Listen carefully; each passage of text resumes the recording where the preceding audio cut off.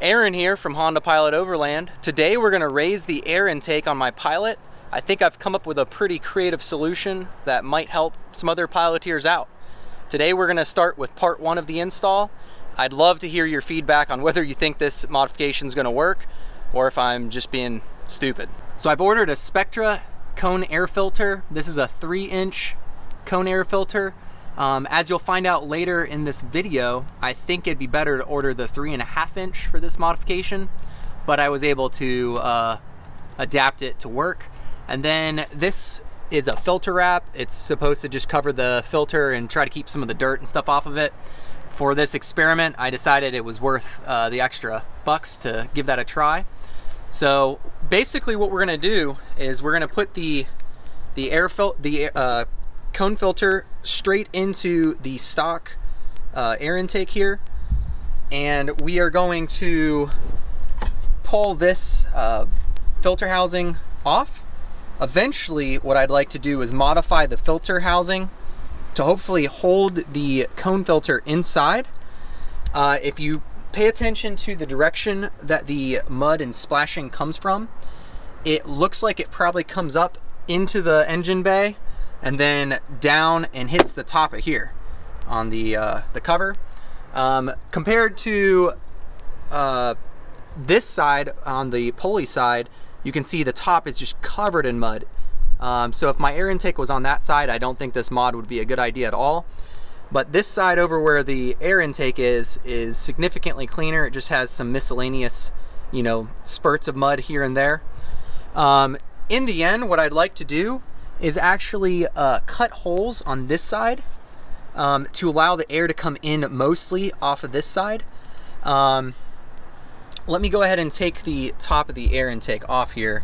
So I've already taken the bolts out on my Pilot. Several of them had stripped, so they're kind of just miscellaneous parts holding it together.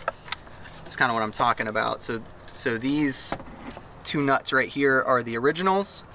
On this side, right here and right here, they're out. So I basically just have a nut and bolt that I hold as I put it back together. This is really thick, you know, plastic here. So when I go to modify it, it'll be really interesting to see how hard it is to cut.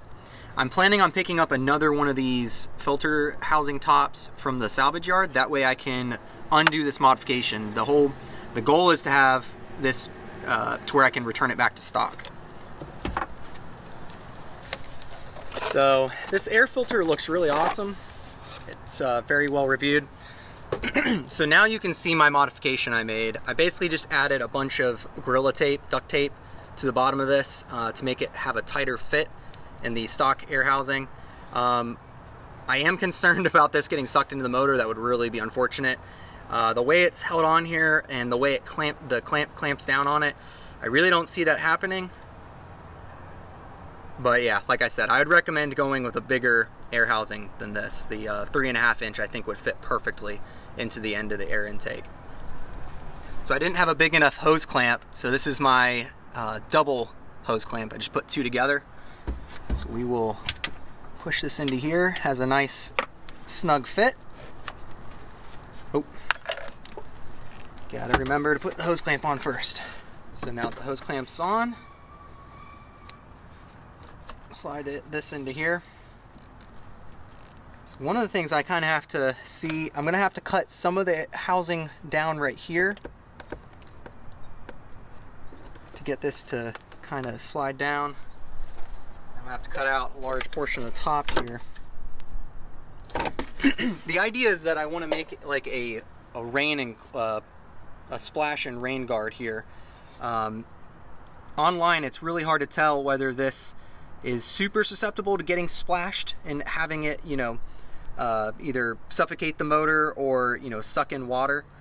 A lot of people, you know, online with off-roading trucks and stuff, they say that a cold air intake type intake like this, I know it's not a cold air intake, that it's putting your motor at more risk of getting water in.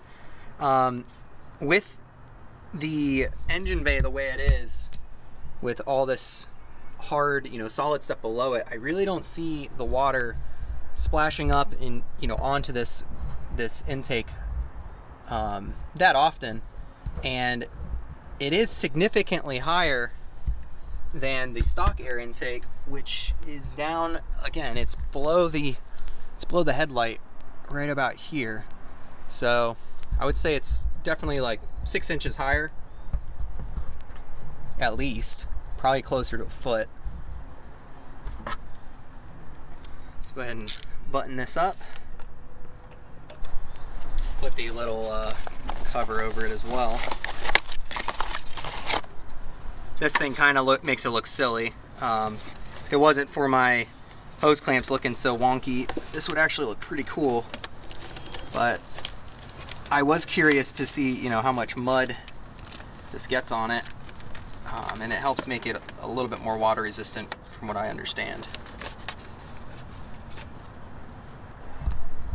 So I'm gonna run with this mod just like this for a little while, see if I like the performance that it gives. And I'm gonna, you know, keep you guys in the loop. I don't expect any, you know, engine improvements. I know it's gonna be a little bit louder, that I'll probably hear the air intake a little bit more, but really what I'm after is raising my air intake. On my vehicle, I really don't ever want to have the water above the sill, ideally. I don't want it, you know, coming much higher than this. And when you have it up to that height, I don't know, the stock air intake's just kind of low. I think that raising the air intake to this level will probably be just enough for me. If I can get some sort of protective cover over the top that kind of forces, you know, air in from the side, that would be awesome. I'm really curious to hear what you guys think about this modification. Please give me your feedback. Let me know if I'm being an idiot, if I'm about to destroy my Pilot.